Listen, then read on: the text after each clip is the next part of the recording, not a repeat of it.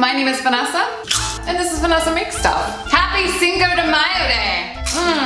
These chips are delicious. But you know what goes really well with chips? Margarita. Today, because it's almost Cinco de Mayo, we are gonna be making Rose Margaritas. That's right.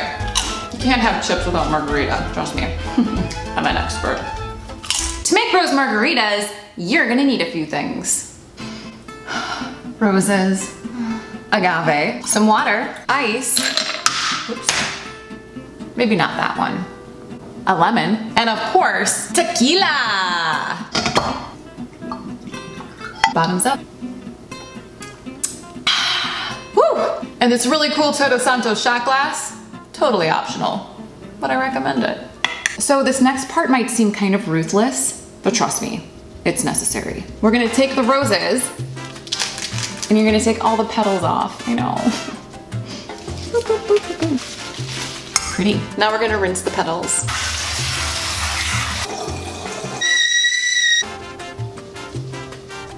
And let it steep for about 20 minutes. Look how pretty this is. It's like a pinkish, it almost kind of looks like a rosé wine.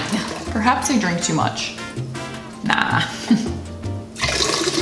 Now while this is still warm, go ahead and add the agave, that way it'll mix in really easily. We're gonna pour this whole thing in. It's about 16 tablespoons of agave. Now for my favorite part, putting in the tequila. Woo!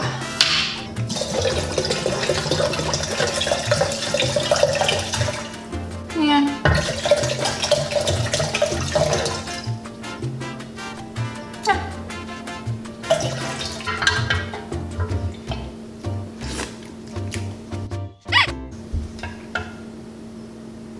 Strong, not gonna lie. Remember that lemon I was talking about earlier? This one, remember this guy? We're gonna cut it in half. Bam. Fun facts about lemons. I recently read an article that if you suffer from allergies, or if you're sick, or if you just have a hard time sleeping at night, if you take a lemon and you cut it into fours and you leave it by your nightstand, apparently it's supposed to help you sleep better. Worth a shot, you know? It makes margaritas better, so perhaps it helps with your sleep too. Next, we're gonna add some ice. Make sure it's nice and cool.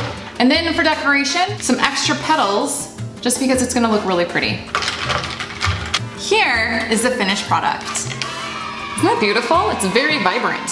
It'll be a big hit at parties, guarantee. No one will have ever tried it because it's a Vanessa original. I made this up myself. Cheers, guys. It's really good. Tastes good, huh?